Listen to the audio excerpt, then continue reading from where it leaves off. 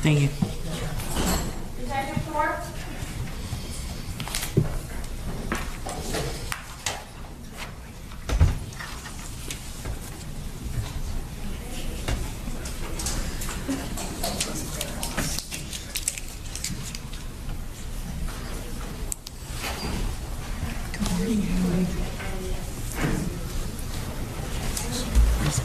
Please raise your right hand. Do you solemnly swear or affirm the testimony you shall give shall be the truth, the whole truth, and nothing but the truth, so help you? Yes, ma'am. All right. Mr. Williams, you may proceed. Since you haven't testified yet, Detective, can you tell us your full name and spell your last name? Benjamin Thorpe, Thorpe. You are the lead homicide detective in this case in the investigation of the murder of Delano Ortega, is that right? Yes. Did there come a point specifically in May of 2014 where you went on television to ask for information regarding the investigation of this murder? Yes. Can you tell us why it was you went on TV at that time? If you remember the date, that would be helpful.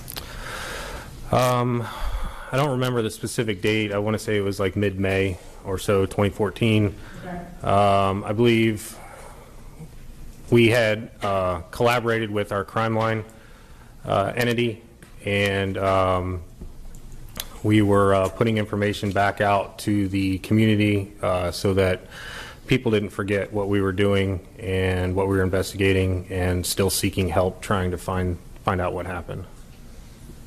We're looking at a copy of your police report. Help you remember the dates. Yes. Can I approach the witness?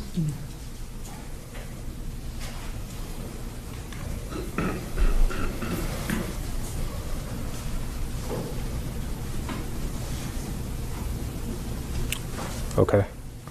So, you now remember what date Mr. Rosario was sentenced to prison in his other case? May 20th. And how long after he was sentenced was it that you did this collaborative effort? Probably about a week or so, maybe 8 days. Okay. So you collaborated, and did you actually have a news conference that was covered by local media? Yes. Who was present, to the best that you can remember? The best I can recall, I was, I believe someone from Crime Line was there. I think maybe Miss Ortega's family was there. I think that's about it. All right. And do you recall what was said at that press conference that was broadcast? We released to the media that Juan Rosario and Sean Quinn were persons of interest related to this homicide. All right. Anything else you can remember? We were also seeking any additional information from anybody that could help. Was the fact of his incarceration referenced to the public? Yes. In what fashion? We told the community through the media, because it was our understanding we were getting information back from the community that Mr. Rosario and Mr. Quinn had an element of fear throughout the community, and so we informed the community that they were no longer in the area, and if that made people feel better, that could come more readily with information. That's why we did that. Did you tell the community he was no longer in the area, or did you say he's gone to prison? I don't recall exactly what we said. I think it was referenced that he had been sentenced to the previous home invasion, and that's why he wasn't there. Okay. Do you know if you would have, or do you recall if you did reference the length of his incarceration? I don't believe so. I don't recall specifically that we said a certain number of years or anything like that. Okay. Anything else that you recall about that press conference? Well, did you speak at the press conference, or was it somebody else? I believe I did. I don't know if anybody else did as well. In response to that output of information to the community, did you receive some phone calls, or at least one phone call with potential information regarding this murder? Yes. Near in time to the broadcast? I received one phone call the day after the broadcast, and then another phone call sometime later, maybe a week, 10 days. Do you recall who the first phone call was? Daniel Jobert. And if I go too far, please let me know. The second phone call, remember who that was? The second phone call was, I believe her name was Kim Caldwell or Cantrell, something like that. Okay. And was she associated in any way with Janet Gutierrez? Yes. In what way? That's Janet's, I guess, mother-in-law, or it's Kim is the mother or the grandmother of Janet's children. Kim is the grandmother of Janet's children. Correct. So she would be the mother of the individual with whom Janet Gutierrez has a child. That's correct.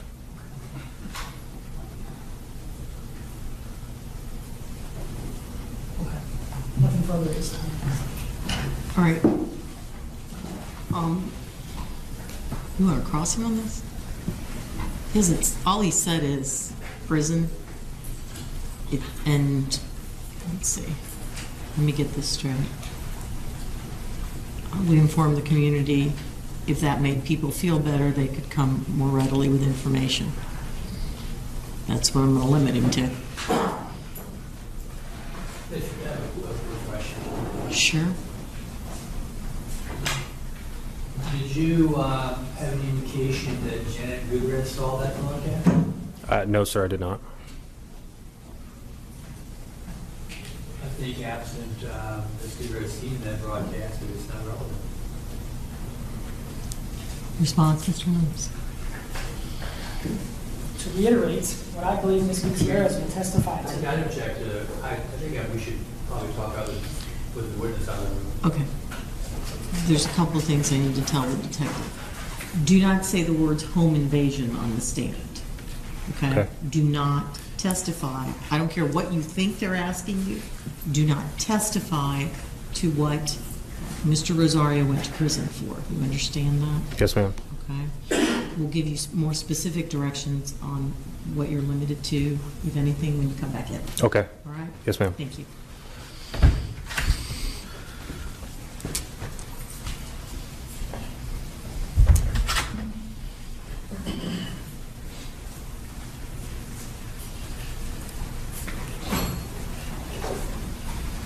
Go ahead, Mr. Williams.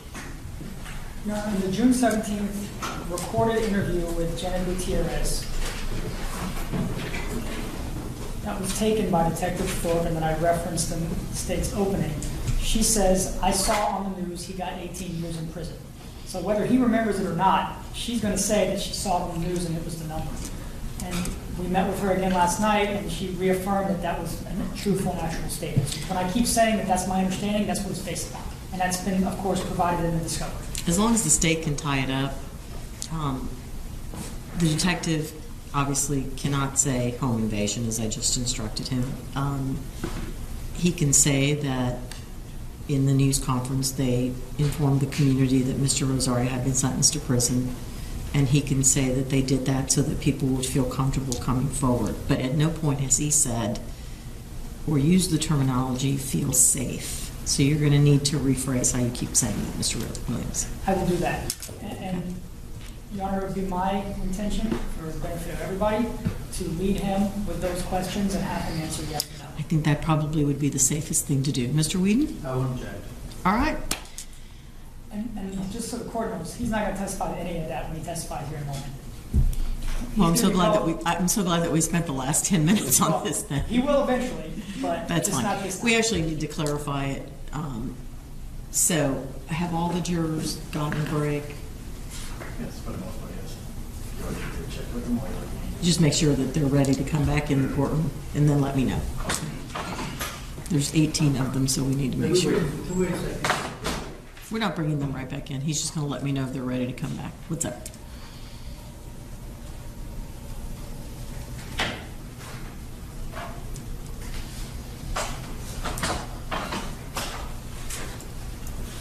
I'm looking at Ms. Gutierrez's statement to Detective Thorpe.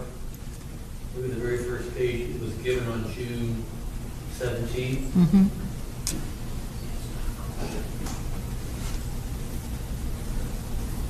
in which she says, line 25, a few days ago, my mother-in-law said she got a call from a detective that I needed to talk to you about. What happened? I asked her what happened. So I think it's misrepresentation because if you read on her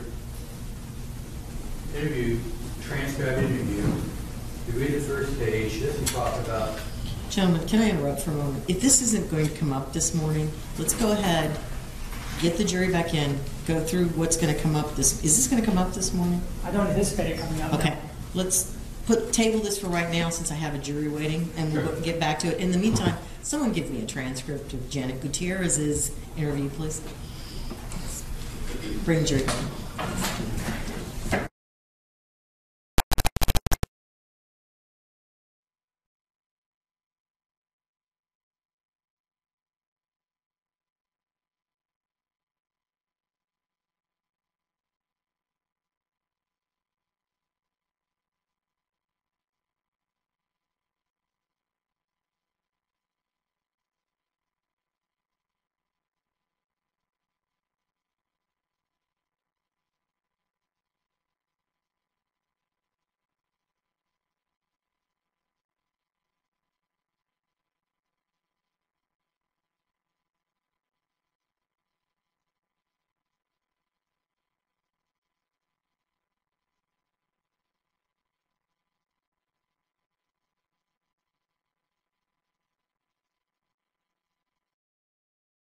I hope you're refreshed after your. Call your next witness. State call Detective Benjamin Thorpe.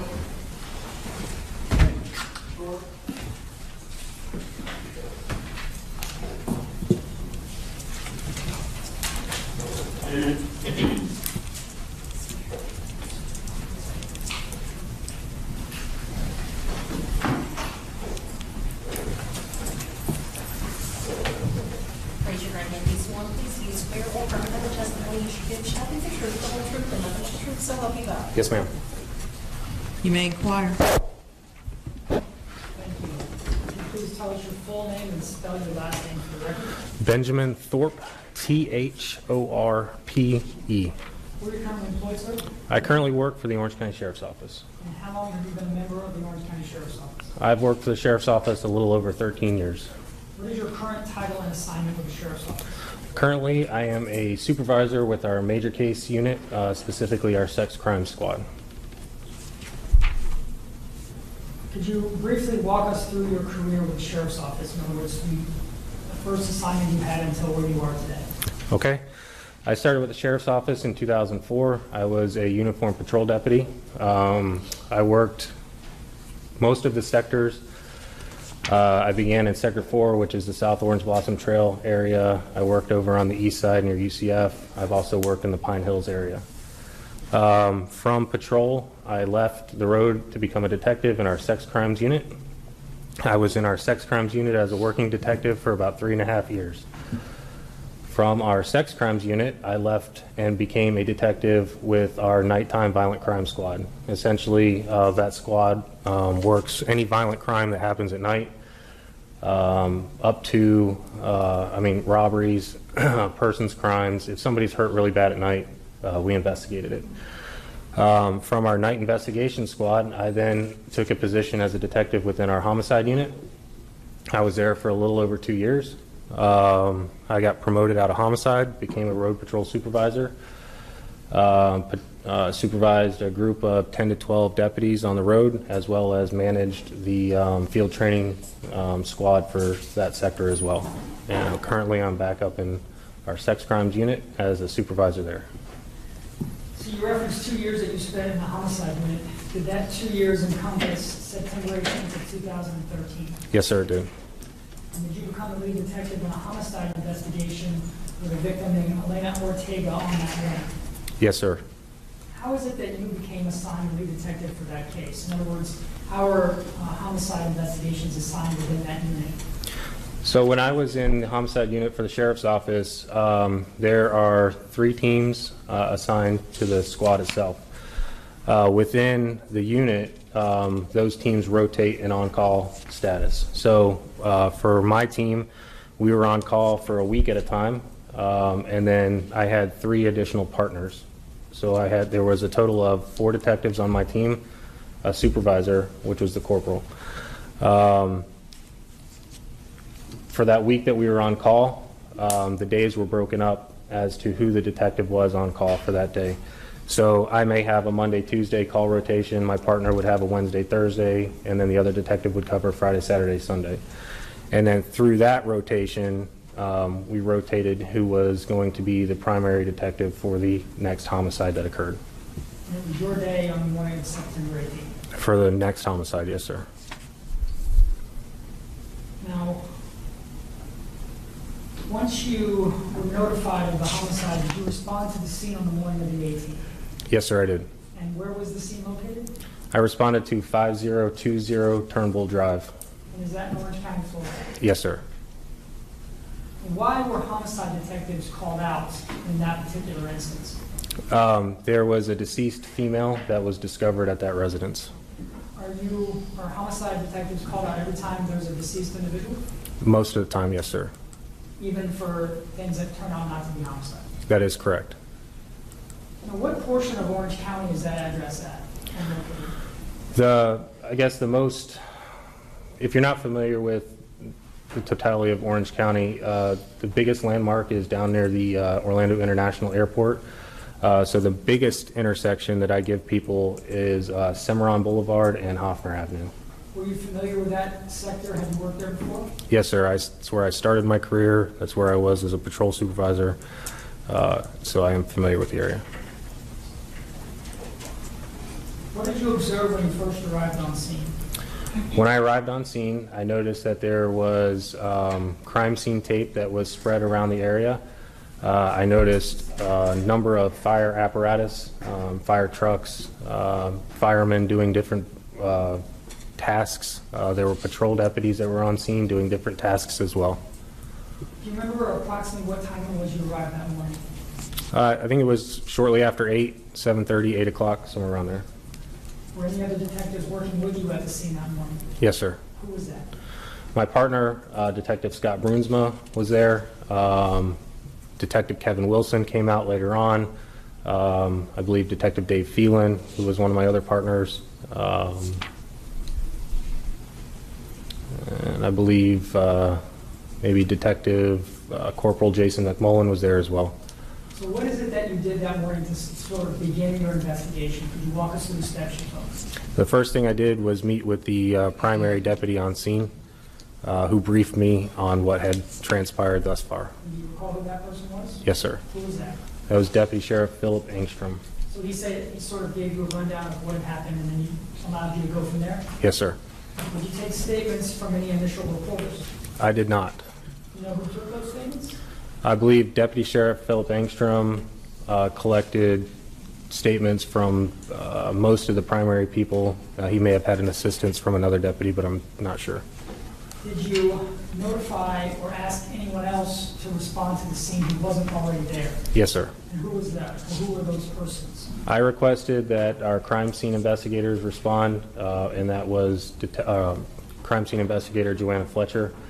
And then I also requested that the state fire marshal respond to the scene as well. And why did you ask about the state fire marshal? Because in addition to the deceased body being found at this residence, there was also a significant fire set to the residence. Now, prior to entering the scene, did you speak to any witnesses who had been standing around? Yes, sir. And who were those witnesses? I spoke with Mr. and Mrs. Collins, Sarah and Johnny Collins, and also Abraham Madeira. And did you take a brief verbal statement from Mr. Madeira? Yes, I did. Did you eventually confer with the fire marshal? Yes, I did. Where did that occur? In front of the residence. Did you ever see or were you present when he made entry into the residence? Initially, I was not present when he entered the residence. Did you ever go inside the residence that morning? I did. With him or with somebody else? I went inside with the state fire marshal as well as our crime scene investigator, Joanna Fletcher. Was that in order for him to brief you on what he had found? Yes, sir. What observations did you make of the inside of the residence? The inside of the residence was, there was no power. It was dark. Very heavy smell and stench of smoke. Significant amounts of water everywhere. Very significant fire damage as well. Soot, insulation strewn about the house. It was damaged pretty well. Okay. When I approach the witness who has been previously marked as State's Exhibit D in the shown counsel, You may. showing the composite State's Exhibit D, detective form, it's 4 photographs. Would you look at it? Let me know when you have a chance to do so.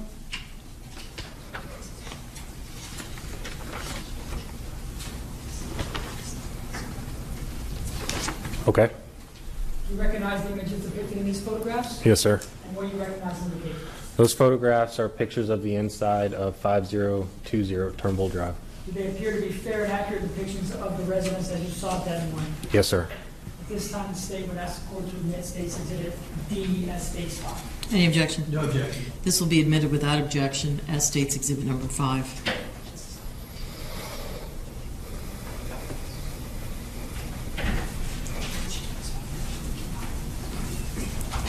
Commissioner, publish State's file? Yes, sir.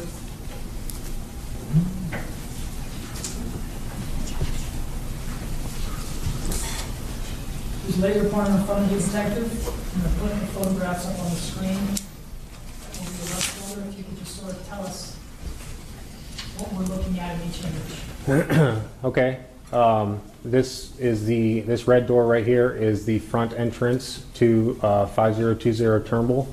We're looking straight through the house from the front to the back. This is a sliding glass door that leads to the backyard. Over here to the right is the kitchen. This area where the couch is a living room. And then to the left here is a hallway that goes down to some bedrooms. That was number 1, State's Exhibit 5, now publishing number 2 of State's Exhibit 5. Okay. This photograph is, so essentially the previous photograph, if you stepped into the house a couple steps, you would be just past the kitchen that was on the right-hand side. And so this is the living room. This is that white couch that I said. Here's the sliding glass door that leads to the backyard and back side of the house. Over here is a coffee table. There's like a china cabinet or a hutch over here with a TV console center as well. Publishing the third photograph, State's Exhibit 5. All right, so from the last photograph that we just looked at, from when we had walked into the house, if you stopped right there and turned 90 degrees to the left, we'd be looking down the hallway that I indicated was off to the left. So here's that white couch that was in the living room. This is us looking 90 degrees down that hallway where I indicated some bedrooms were. There's a bedroom that's here. There's a bedroom here. There's a bedroom back here. There's a closet right here. And then a bathroom right here. And finally, the fourth photograph of State's Exhibit 5. So if you walk down the hallway to where it stops, this is the last bedroom on the right. This window leads out. This window leads out to the back side of the residence. Bed here to the right of this bed. It leads to a master bathroom. There's a closet that's right over here. This is a dresser with drawers and things like that. A large mirror that's right here. Is it your understanding, or what is your understanding as to who occupied that bedroom? My understanding is this is the bedroom where Miss Elena Ortega spent most of her time.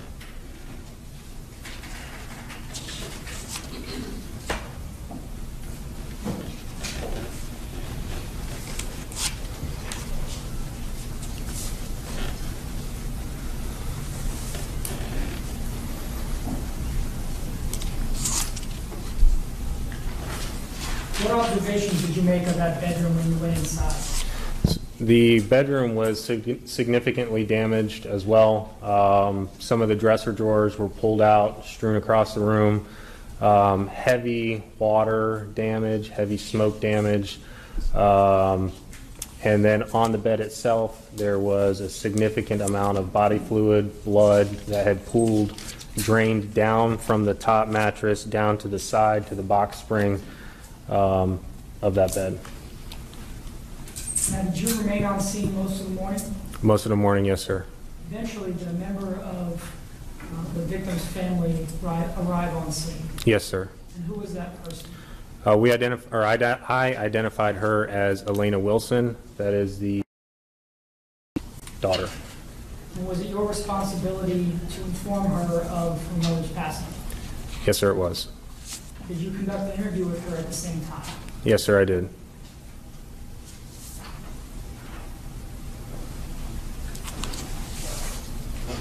And at this time, the state would ask the court to admit State's Exhibit F as State 6 and ask the court to read the same.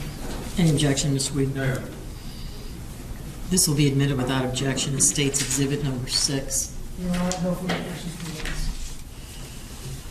you at this time. Ladies and gentlemen, the Assistant State Attorney, M. Ryan Williams, and Defendant Juan Rosario, as well as the attorney for the defendant, Roger Whedon, stipulate that the identity of the deceased found by law enforcement in the residence at 5020 Turnbull Drive in Orlando, Florida, on September 18, 2013, and upon whom Dr. Sarah Zaidowicz performed an autopsy on September 19, 2013, is Elena Ortega. Because the defense and the state have stipulated to the identity of the victim, this fact should be considered as true in your deliberations. Cross. Thank you, Your Honor. Detective Thorpe, you were only in the house about 15 minutes, right? Yes, sir. And you personally don't collect evidence, correct? That is correct. That's up to the crime scene investigator? Yes, sir, that's correct. And you don't make decisions or arrive at opinions about the origin of the fire, those kind of things, correct? That is correct. You depended upon the fire marshal to do that, right? Yes, sir, I did. But did you look and see if there was any fire accelerants around there, like gas cans, anything of that nature? Casually, as I looked through the house, nothing jumped out at me.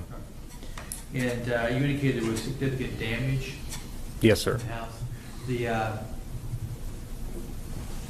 property damage, you don't know how much was caused by the firefighters as opposed to the fire, do you?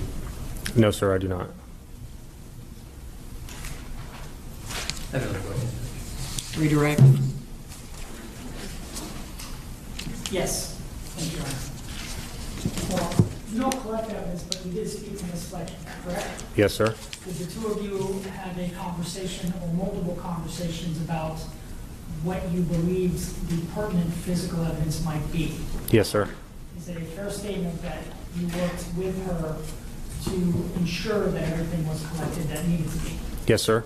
But she actually did the actual collecting from it? She physically collected what we determined to be important. We being you and her? Yes, sir. No further questions. Thank you. He is subject to recall. All right, Detective, you're excused for now, but you're subject to recall, so you remain under subpoena. Yes, ma'am.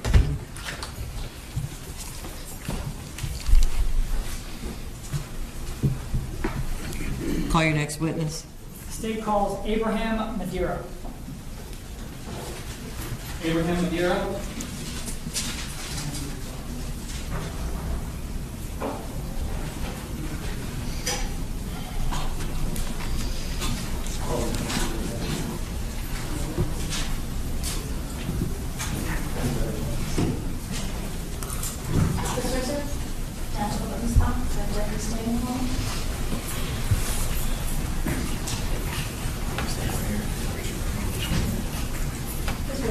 Do you solemnly swear or affirm that the testimony you shall give shall be the truth, the whole truth, and nothing but the truth, so help you?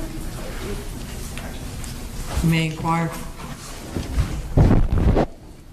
Sir, could you please tell us your full name and spell your last name? Abraham Madeira. My last name is Madera. And what's your address, sir? Right now I live in Kissimmee. Okay. Yeah. That's good enough. Where did you live back on September 18th of 2013? I lived in 5912 Sunderland Drive. I'm sorry? 5912 Sunderland Drive. Mr. Madeira, could you please speak up just a little bit? Yes, ma'am. Thank you. Go ahead, Mr. Williams. Thank you. Take your time, try to relax, okay? Yeah. Sunderland Drive, is that anywhere near Turnbull Drive? Yes, sir. Can you tell us where in relation to Turnbull Drive your address back in September of 2013 was located? It's 4 houses down from the main road of Turnbull. Very close. Yes. How long did you live there? 6 years? So I want to take you back to the morning of September 18th of 2013, the day that there was a fire in your neighborhood. Do you remember that day? Yes. Now, did you speak to detectives that morning? No. Do you remember giving a written statement to the detectives? They asked for information round. Yes, sir. Yeah. Do you remember Yeah. that? Mm-hmm. Okay. Now, had you gotten up early that morning? Yes, sir, I did. Why did you get up early on the morning of the 18th? That morning I had to take my father to work. It was only one vehicle for transportation. Okay. So I dropped him off during the morning, sometime between 4:50, 5 o'clock. Okay. Now, did you have to drive past the corner house on Turnbull, 5020 Turnbull Drive, on your way to drop your father off? Yes, sir. When you left your house to take your father, did you see anything amiss or wrong with that house? No, sir. Any smoke coming from it? No, sir. And you said you were taking your father to work. What type of work did he do? He's a semi-truck driver. So you were taking him to his truck? Yes, sir. You know how long you were there with him in the truck? That's roughly like 15, 20 minutes.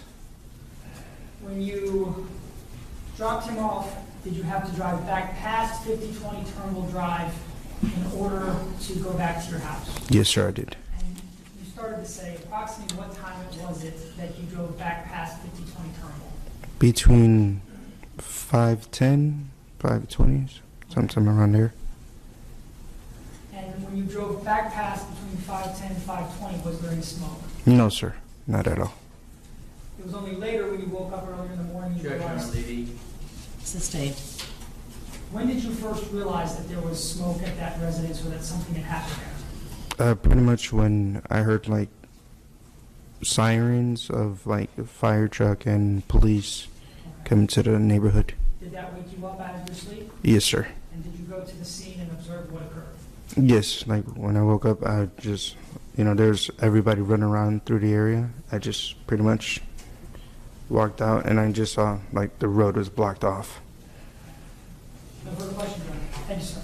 You- Cross. No problem. All right, sir, is this witness free to go? He is indeed released. All right, thank you, sir, you're free to go. Thank you.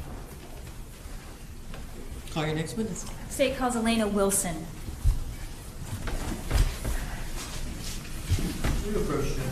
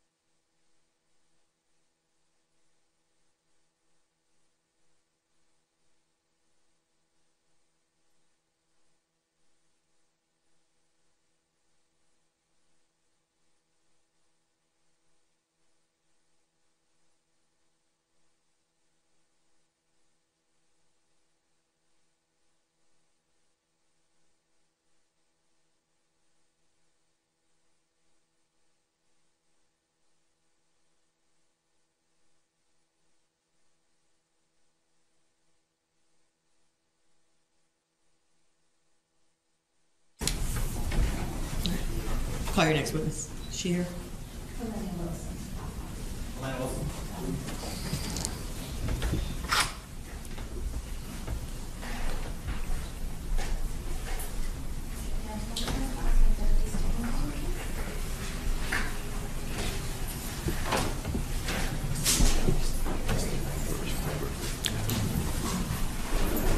Do you solemnly swear or affirm the testimony you shall give shall be the truth, the whole truth, and nothing but the truth, so help you?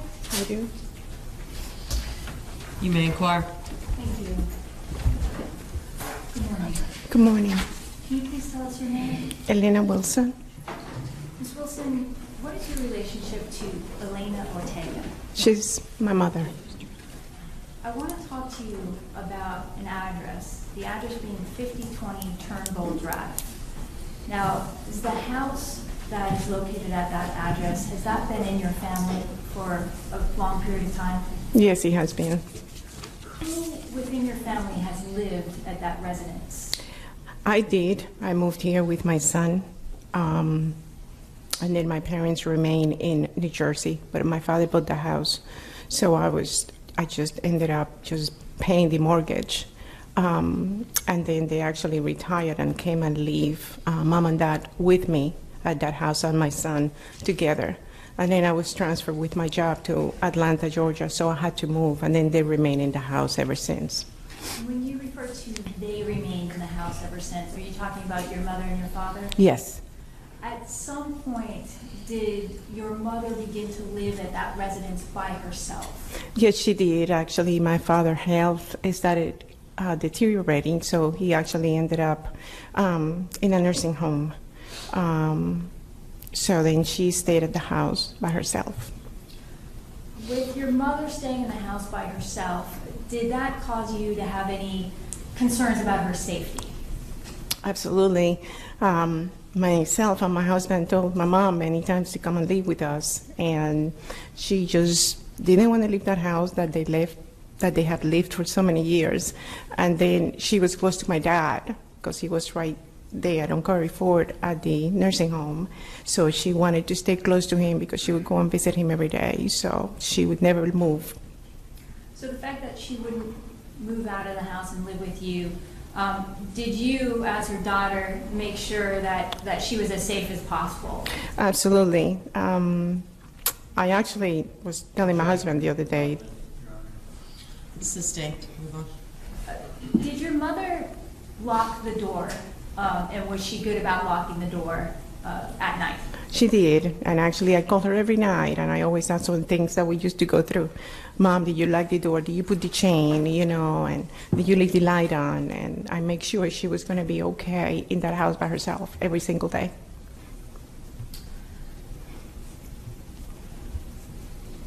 I want to direct your attention to September 18th of 2013. How old was your mother at that point? She would have been 83, and her birthday, she would have been 84, November 19.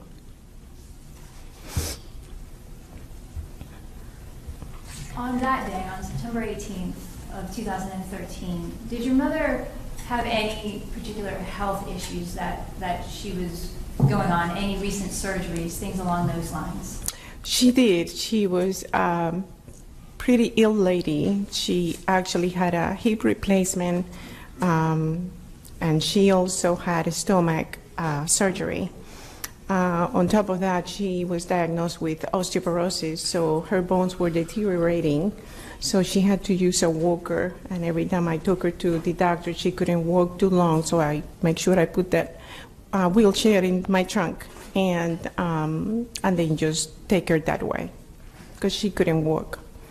When was the stomach surgery that you had referenced in relation to that date, and not particular date, but was it something that was recent? I believe, if I'm not mistaken, it was maybe the beginning of the year she had the stomach surgery. And when was the hip replacement surgery? The hip replacement was like the year before, which I believe it was in 2012. That's when she had it. And in terms of her being mobile, you had indicated that there was a wheelchair as well as walkers Did you place multiple walkers in her house? I did. I got her 2 walkers. One was in the bedroom right next to her night table because she needed it to go from the bedroom to the bed to the bathroom. And then I put one in the living room because that way she can have either or available to her in case she needed it. So I had one there when she was in the kitchen. She had the other one on the other side of the house. I want to talk to you a little bit about some of her property that was at the house. Did your mother have suitcases that were, I guess, housed in the house there? She did. She had multiple suitcases, and she used to keep always her fabrics and everything in there, right on the closet. When you indicated her fabrics, is that for sewing? Yeah, she was a seamstress. Okay. In terms of what the suitcases looked like, do you have a recollection of the exterior of the suitcases that she owned? Yeah, one I remember it was really like old. We had it forever and ever. It was kind of like a yellow with a big thing that just went across, and it had a belt on it. And there was another one that it was kind of like a fabric material, and it was with flowers, like a green color with flowers, and she also had that one as well. Do you know where she kept those suitcases? She kept them in the closet, right in her bedroom. Did your mother also keep cash in the house? She did. She kept some cash. I mean, you know, they really never had it much, but she kept some cash that she actually always told me where it was. She said for me to know, and it was like always in 2 frames on her dress. You mentioned 2 frames on her dresser. Do you have a brother? I do. Okay. The frames that she kept on her dresser, I'm assuming that those are photo frames? Yes, it was a picture of me and a picture of my brother on each side of the dresser. You mentioned that she put the cash in the back of the frames. Yeah, she. Go ahead. She put the cash always in the back of the frame, because that way she always thought it would be hard for somebody if they came to. I'm sorry. That's okay. Do you mean in a minute? Are you okay?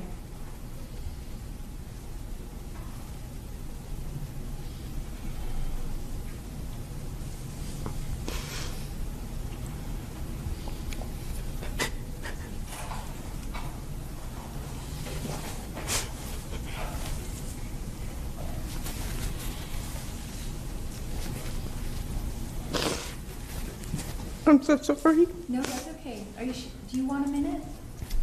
I'm fine. Okay.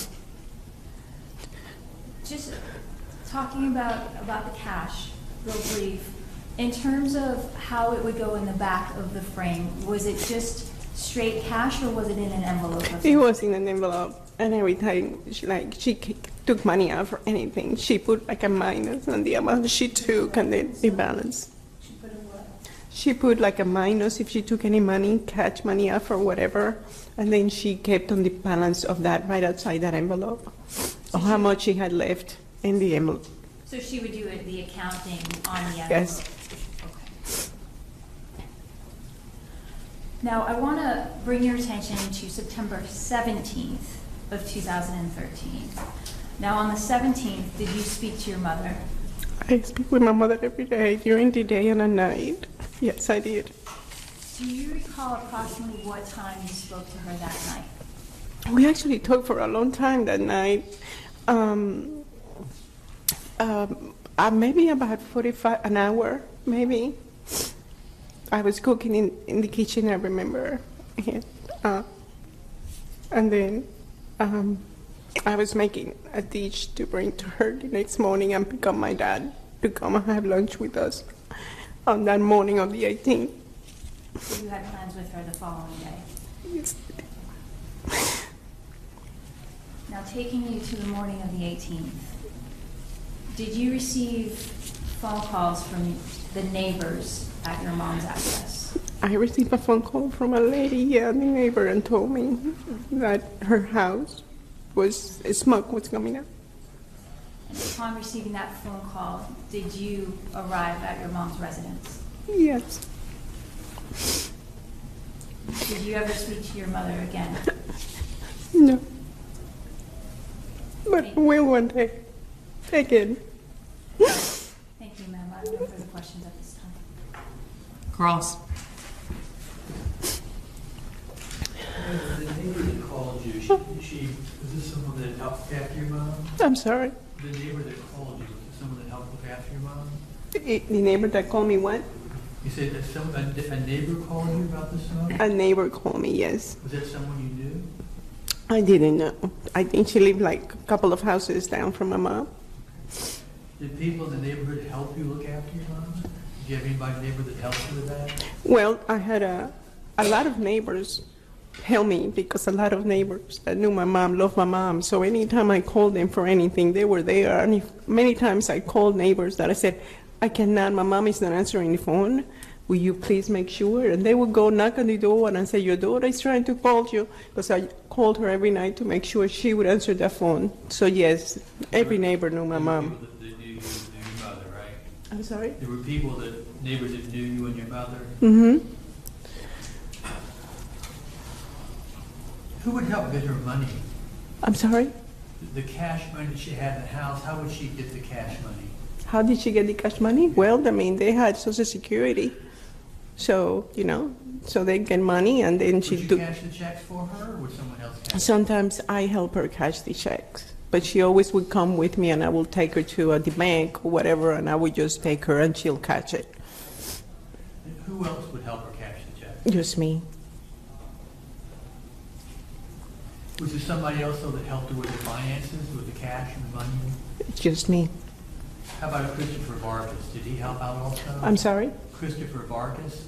Christopher Vargas? Vargas. No, and if I remember, Christopher, is he the young boy?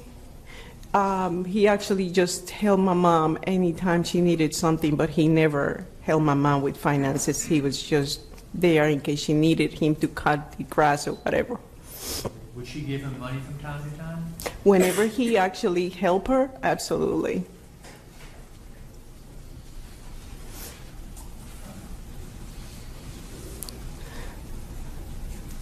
The suitcases, you said that she kept those in a closet? She did. Which closet was that? I believe it was in her bedroom, and she had some other suitcases in the sewing room. Would that be the closet right outside of her bedroom? No, that would be the closet in her bedroom. She had suitcases for everything, so she had some suitcases in her bedroom closet, and she had suitcases in the sewing room. And I think she had one in the closet hallway as well. Thank you. Redirect.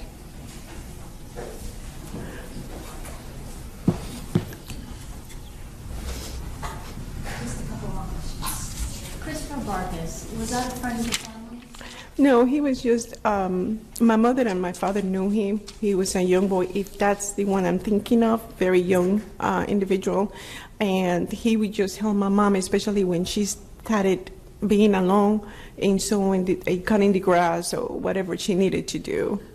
Doing the physical stuff to help out around the house? Yeah, because I couldn't, I work, so as my husband, so he was there to help her. Okay, thank you very much. No further questions. Thank you. Ms. Wilson, you're excused. I have another question. Is this something new that was brought up on redirects? I don't normally allow recross. I've gone over this with you. All right, one question. One question. Good.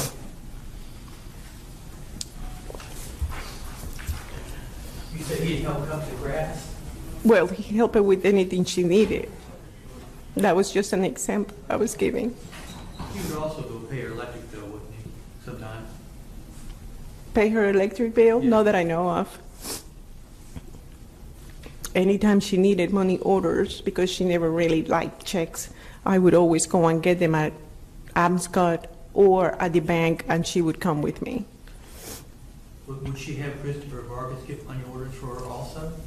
I didn't know that. I don't know. Can't answer that. She always called me anytime she needed, that she said she had to pay her bills, and she always reached me for that. Do you recall giving an interview with Detective Thorpe? If I what? Do you know who Detective Thorpe is in this case? Detective Forbes, yes. Ben Forbes. Do you recall giving an interview with him? I did the same day when that happened. And do you recall, look at page 35, line 8, you recall telling Detective Thorpe that Christopher got money orders? Well, I mean, I don't remember that. May I proceed? Whether he did or didn't. May I proceed? Have you shown this to the state?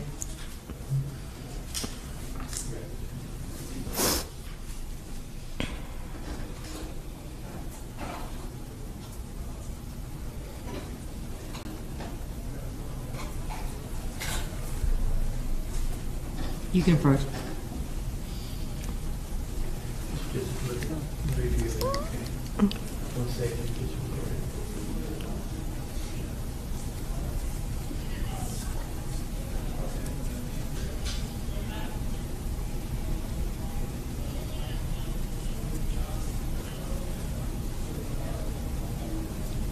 Well, I don't remember. A lot have happened since, so.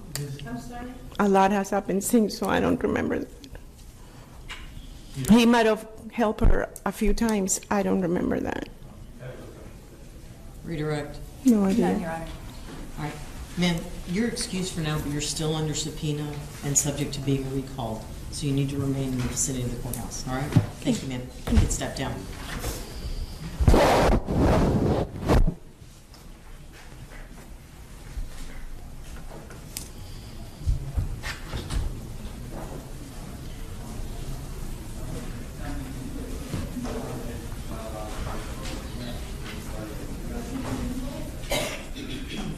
All right, ladies and gentlemen, we finished up a little bit early this morning, so I'm going to send you to lunch until, we're going to start back up at 1:45. I have some legal issues I need to discuss with the lawyers, so I'll do it now since we've taken a quick break, and we'll be back in session at 1:45. See you then. Have a good lunch.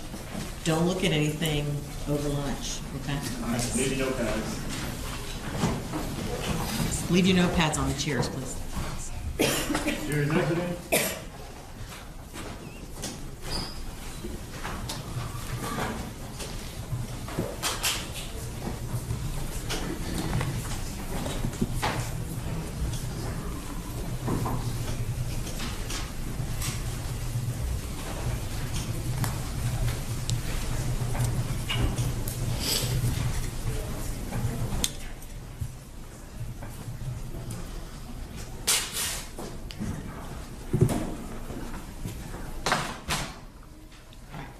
Returning to the issue of Detective Thorpe's testimony as to the TV conference, I've looked through Ms. Gutierrez's tape statement.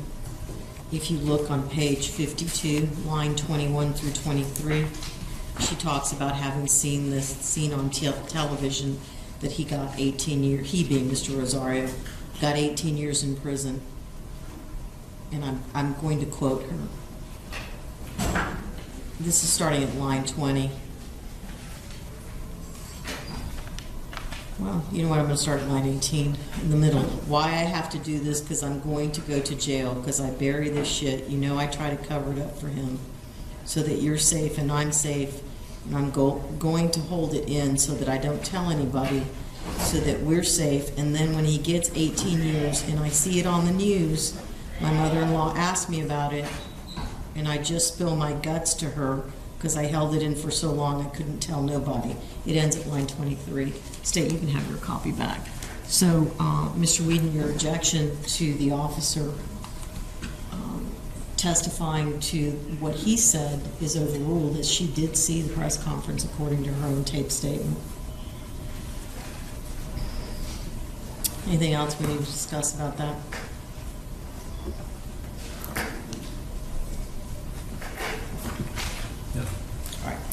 The state still wants to reopen the issue of whether or not I'm going to allow someone to testify to the fact that he got 18 years. Is that correct? Yes, Your Honor. I thought you indicated that at the bench. I did for two reasons. The first reason is the nature of the opening statement that defense counsel gave, which, as I indicated at the bench, I believe fits squarely within the reasoning of Williamson. And I'm sorry for restating, but I know we're making a record. In Williamson, the court latched on to the fact that that case was highly dependent upon one witness's testimony and the credibility of that witness's testimony. and the entire defense opening was a attack on the credibility of Janet Gutierrez. The situations are very similar. I do believe that Mr. Whedon, by his opening statement alone, has made the details, not the home invasion, but the significant length of time that he got relevant.